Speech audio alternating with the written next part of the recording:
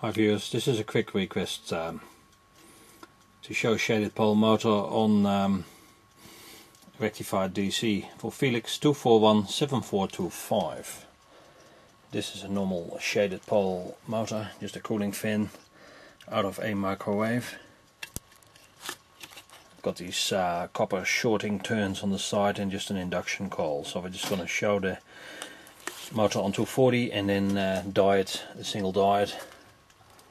Like this. That's just the one in 4007, and then I put it on a little block rectifier and see what happens. Okay, normal 240 volts AC. The motor runs fine.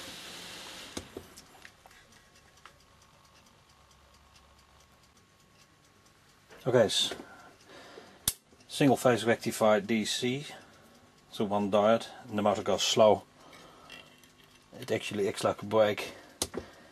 You can push this like this, put the power on, and it acts like a DC brake. It runs very slow, hardly any torque.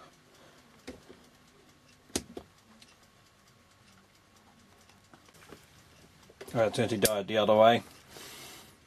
The motor will still run the same direction, so no change there. Got the full wave bridge on now. Free running like this. It acts like a solid lock.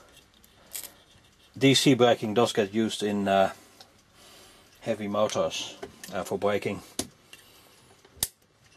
so it will lock on DC basically. That's all, Felix. I hope it helps you.